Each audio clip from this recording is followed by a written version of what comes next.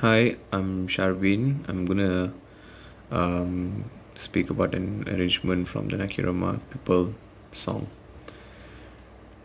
This is about the review of selected song. It's a jazz and pop mixture of song. It's in a binary form AB, and the instrument I've used is saxophone, trumpet, trombone, and bass.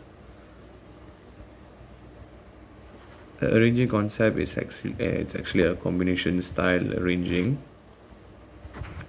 Why did I say like it's a combination style? Because I have choose as combination style because there are modern and authentic jazz inputs in the song. The arrangement was also focused more on brass and woodwind instruments only, so there were no string instruments and other instruments that I've input in the song. And it has many modern chords and tenor saxophone playing as the lead melody for the song. I've used the embellishment arranging technique because the motifs of the melody line are not repetitive. Thank you.